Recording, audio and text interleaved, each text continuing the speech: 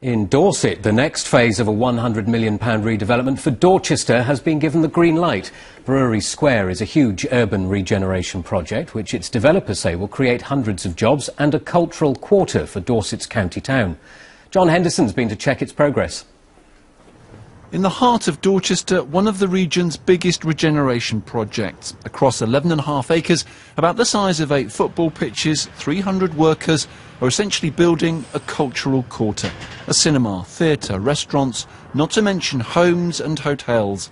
Even the country's first solar-powered railway station.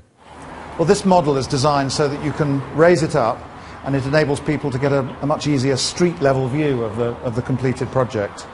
You can get a very good street-level view from here, looking from the station towards the hotel and the fountains, and what will be the main square of the town, of Brewery Square itself. It's all going up in and around the shell of the old Dorchester Brewery site. So that's the cinema there. There's going to be a fountain here in the middle, 4-star hotel and spa, chimney. That's going to be a puffing clock. Strong off-plan residential sales have kept the £100 million project on track, despite the recent credit crunch and recession, and it should bring jobs. When the brewery was at its peak, it employed about 300 people, but when the project is finished, that we're building, it will actually employ, there'll be about 675 new jobs, we think. It's actually much more intense in terms of employment when we finish the project than it was in its industrial use. Brewery Square could well live up to its billing as the new heart and soul for Dorchester. John Henderson, BBC Spotlight.